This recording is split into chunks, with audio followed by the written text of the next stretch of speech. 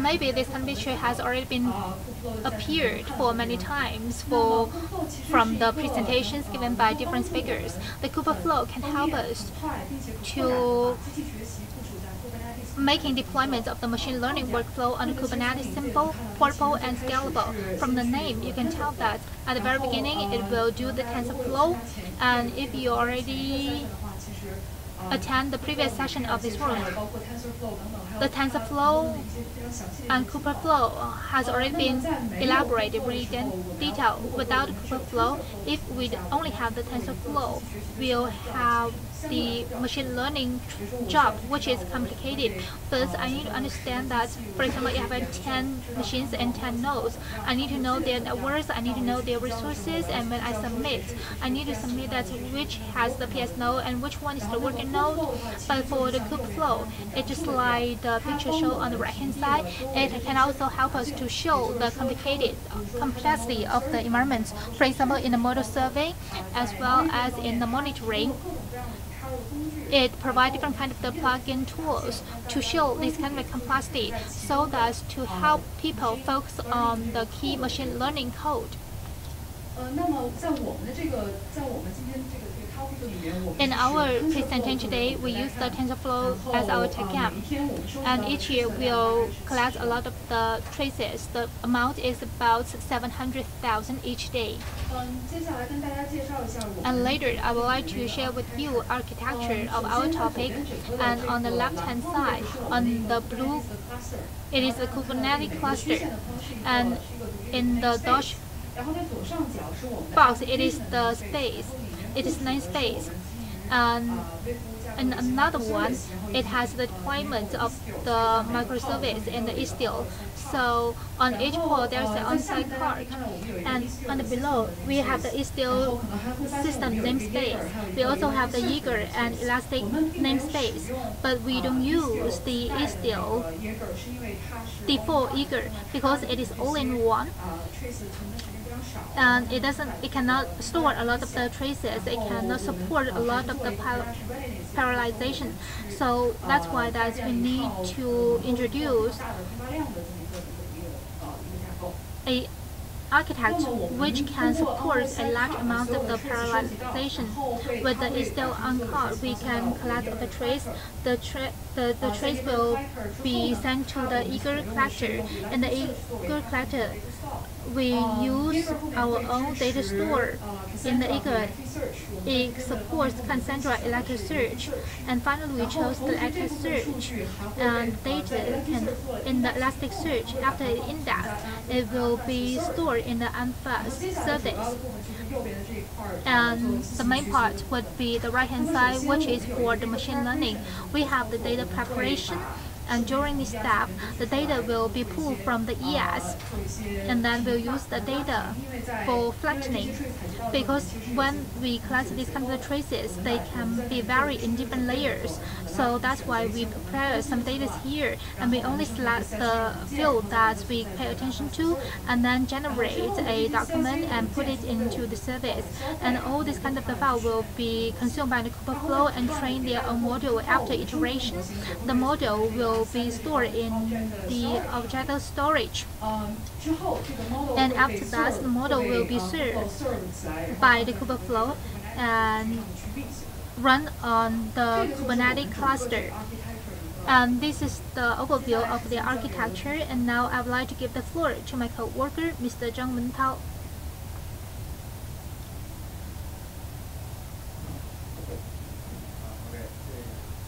And thank you, Ms. Yang.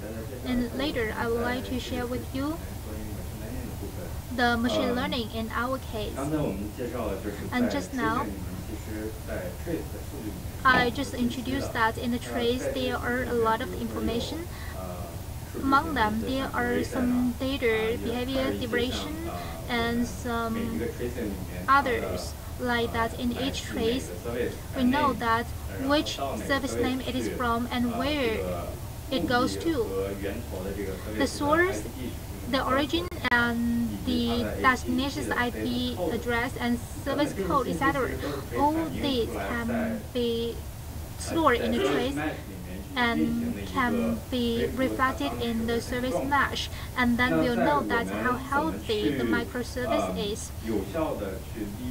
How can we use these data efficiently and to dig the patterns we want?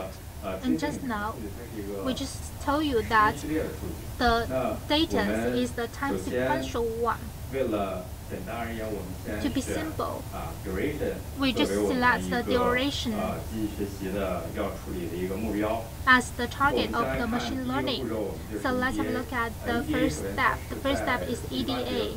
In EDA, it is a concept on the statistic or the data digging, which means that in order to process the data, you need to perceive the data. And you know that the features of the data in different degrees and different dimensions. After we have a perception of the data, we can decide what kind of the model we choose to process that.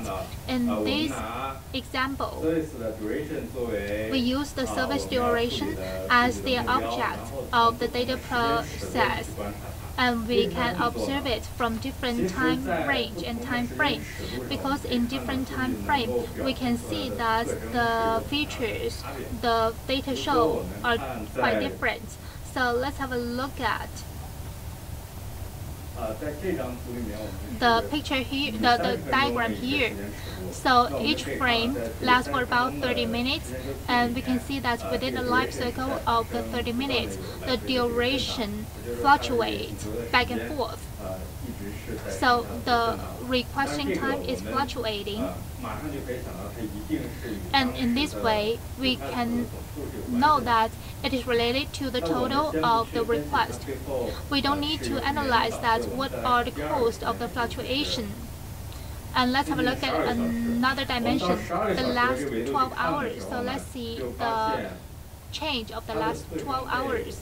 The feature has already been flattened, which means that within the range of the 30 minutes, the fluctuation of the duration is really violent. But when we expand the range to 12 hours, it still fluctuates and also shows its features, just like the EDR. But the fluctuation is not violent as before. If we further magnify the time frame in the last 7 days, starting from June 14th to June 20th, within the last 7 days, you see the characteristics are less obvious. But after June 17th, there was an abrupt change. The time duration increased significantly. And the last diagram indicates total requests in the last 7 days. We can see that there is periodic fluctuation in this diagram. What is the reasons behind? Because the request, there may be different requests in daytime and night. For example, during the daytime, the workload is bigger and there are more requests, and at night there are fewer requests. So we see the trend here. So now we have initial perception of data for machine learning. Then we are going to process the data with models. As I said, the duration is a time serial data, so we are going to pick a model suitable for time series treatment. So here we use LSTM because, first of all, LSTM is based on traditional RNN. This RNN can share or transmit characteristics time-wise. For example, there is periodic fluctuation. This fluctuation can be transmitted then the network can learn this characteristic. This traditional RN has its own challenge. Due to its structure, there may be the layers may disappear. Then ISDM can come to play because it has 3 units for control. It will help us to decide whether this feature should be carried forward or neglected. Therefore, we use LSTM to deal with this data. Just like LSTM to process language, first we will use model to generate new sequence based on existing samples. For example, when I deal with the time language, I'm here to maybe to speak. So for us, in our case, based on the previous sample, then we will predict the upcoming duration.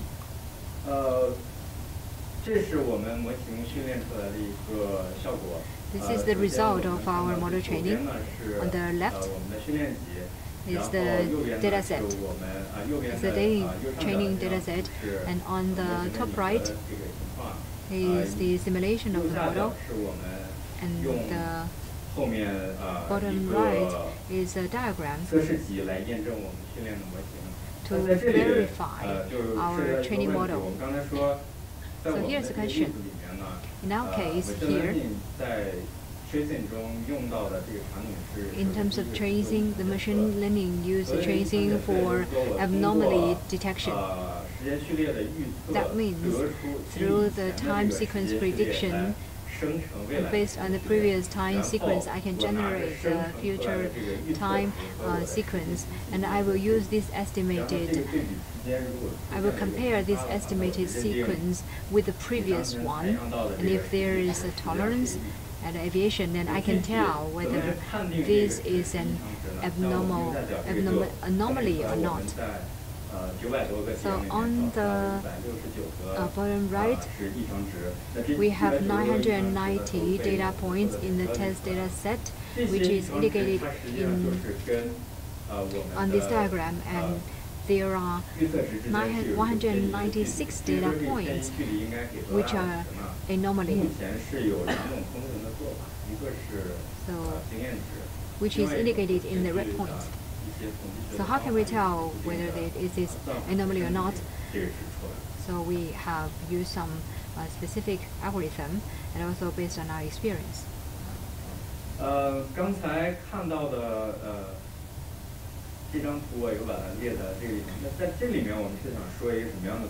on this slide, I want to show you that when it comes to data observation, if we use different time frames, then the features or characteristics are different. The value is the same, the number is the same, but the characteristics displayed are different. It's like an old story in China, four blind people touch the elephant. When they reach the elephant's leg, they say it's a pipe, and when they touch the elephant's body, it says it's a wall. So what is the elephant? Actually, the elephant has is a more abstract idea. So we are trying to get these abstract ideas. In order to do so, we need to observe these objectives in the big picture. In the bigger picture, this is the same to our model. Let's go back to this slide. If we view the data in a short time frame, you will see huge fluctuation in duration, which is unacceptable, which will be defined as anomaly. But if we extend the time frame, the fluctuation is still there. However, it looks less abrupt, then the model will define it as a normal phenomenon because it has been trained for a while and it can learn and master these time characteristics. So for us, we want the model to capture this anomaly in short duration. On the other hand, we also hope this model won't mistreat anomaly as a normal phenomenon. 我们在训练出来的模型，我们不能说训练出来一个模型就放在那里就好了。所以我们 after we train the model, 训练模型的目的是要 we can't just put it aside. The purpose is to serve. So we can release the model as an API, then the applications can use this model. For example, in this case, after release the model,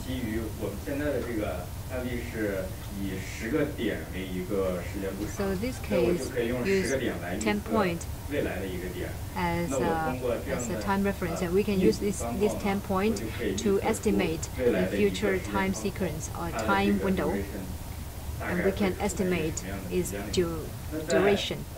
In terms of time is prediction, there may be two approaches. One is is a precise approach. For example, I use the real-time duration to do the estimation. Another relies on complete sequence. For example, I will estimate a future time sequence based on the previous sequence. So the first approach is more accurate, and the sequence-based approach may be less accurate. However, if you don't need to have this minute-by-minute real-time accuracy then for estimation. If you just want to know the possible trend, then the time sequence-based approach would be better. Okay, coming back to our topic here.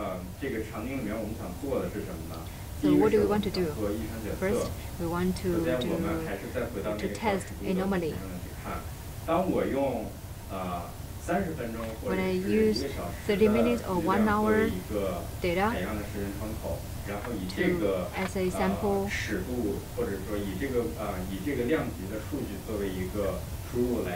if I use this as the data input, then I will get a small time frame model, which we call it model 1. With this model, I can estimate what happens in the last 30 minutes and is there any abnormals over the last 30 minutes. But we can also extend the time frame, then we will get a bigger model. This model will help us to identify the characteristics of a long period or long duration. It will help us to scale it. For example, in the previous instance, there is a peak or change, abrupt change over the last 7 days. That would indicate that the total request may reach a peak. As a result, the duration show frequent anomaly. If we can use the model to predict that over the long duration, there may be some abnormal characteristics, then we can use some auto-scaling mechanism. For example, take ingress as an example. There is a long delay, then we can use its metric. In the premise, we can get the memory usage of ingress. And if these two characteristics are consistent with the data collected in the duration here, then the duration increase suddenly, I can scale it horizontally. That will help to expand its business capability. And after this duration peak, the request decline. Then we can scale the ingress down in order to save resources. And in terms of model training and deployment, we use the cron job in Kubernetes to train it regularly. Because with a bigger time frame, we need more data sets that would require longer training. But for a small model like 30-minute model, the data itself is small, so the training can be shorter. That means we can iterate the model quickly and launch it. So in our example here, we use the Istio. Istio help us to do publishing in different versions easily. So that's our presentation. It's about collect the traces in Jaeger and do the Kubeflow and do the model and to identify the anomalies in our microservices. And after the anomaly is detected, we can notify the operation team for intervention. But also help them to do some auto-scaling so that the microservices can provide more service. So this is what we want to share. If you have any questions, you can raise your hand. Please use the microphone.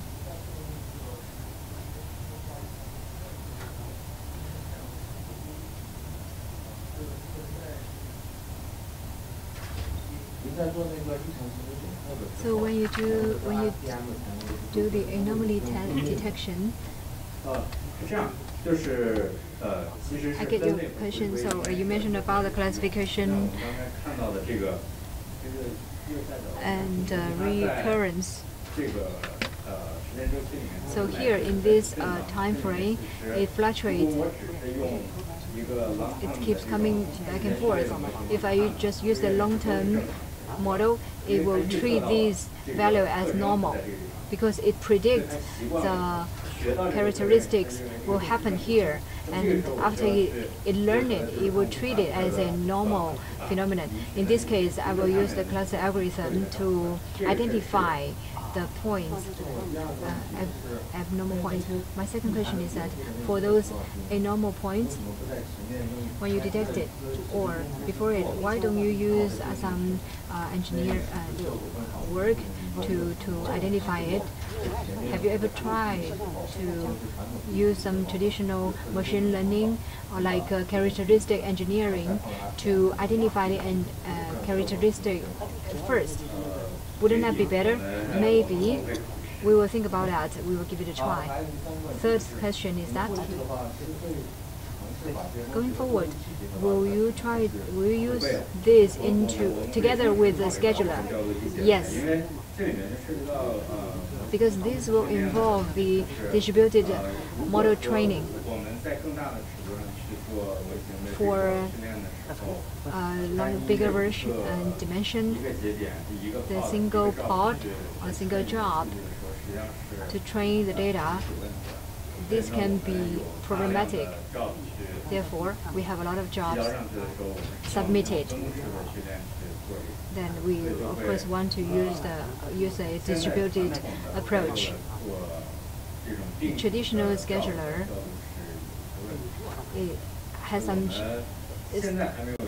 face some challenges when it comes to parallelizing, but later we'll think about use a Kubeflow as a scheduler. My purpose of asking this question is that if you try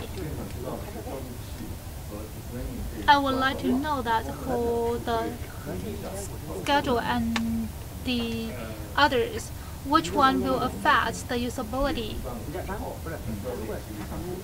So when we deploy, it needs time, and the time cannot be fixed. It depends on the time and the network. But for the schedule, I hope that I can use it as soon as possible, right? So it requires the good performance.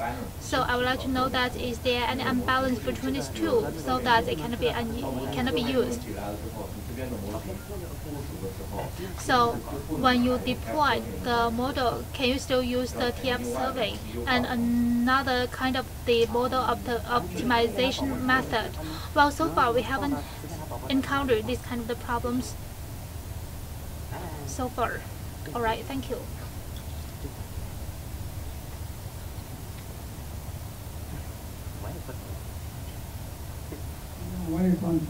I have a question. And how can I ensure that what I train is the one I would like to use in practice? Well, in other words, do you think that the training is only available in can be in one area, or it is in common? Well, actually, what we train, it is the best service. You can understand it in the relative field. Okay, so after I train it, I can only use it in one service, right? Yes, that's right. It is not a common model. And in the final, it will have the auto scaling, right? Yes. So I would like to know the time of the auto scaling, and I would like to know that when it is decided to scale up and when it will decide to scale down, and what are the criteria. Or if I would like to scale it up, but the process is really small, it is really slow. For example, and actually I need the 80 requests, but actually I can only support 50 requests. But if it scale up from 50 to 80 and it will fill in the 52, and what would happen and what would you like to do? Well, actually in our case, we don't have such a large amount of requests. Yes, these kind of the problems may happen, but we won't scale from the extreme like as you described. Well, actually, is there any possibility that when you do the auto scaling, there are some oscillation? Yes, the oscillation can be happened.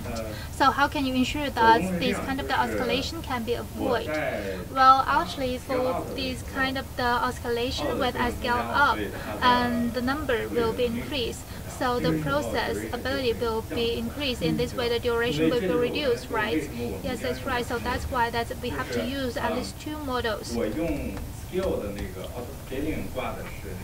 And for the auto scaling, I use it for the long-term model. So in this way, I can avoid that it will notice the violent fluctuation. And then it will fail. What does that mean? I don't know. So another model is responsible for judging, not the same service, right? No. So this one is for compensation, right? Yes, and this one is for compensation. All right, due to the time limitation, thank you very much for your attention. And if you still have any questions, please welcome to talk to us later.